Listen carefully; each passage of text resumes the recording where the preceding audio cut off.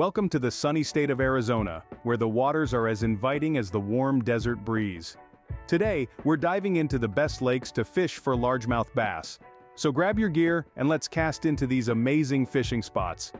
First up is Lake Roosevelt, the largest reservoir on the Salt River. It's a bass angler's paradise, stretching over miles of scenic wilderness. The shores of Roosevelt Lake are teeming with life, offering more than just fishing. It's a place where memories are made. Anglers here often reel in bass averaging 13 to 20 inches, with the real trophies reaching up to 5 pounds.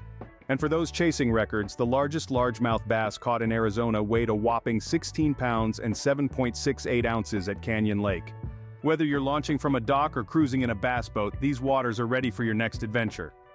After a long day of fishing, relax at one of the many lakeside hotels or resorts, offering comfort and convenience for every angler. Or if you prefer the stars over a hotel bar, the state parks and campgrounds near these fishing havens are the perfect retreat.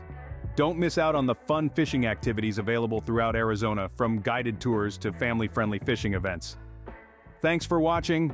If you enjoyed this tour of Arizona's best bass fishing lakes, hit that like button, leave us a comment, and subscribe for more happy fishing adventures. Thanks for watching. Until next time, keep those lines tight.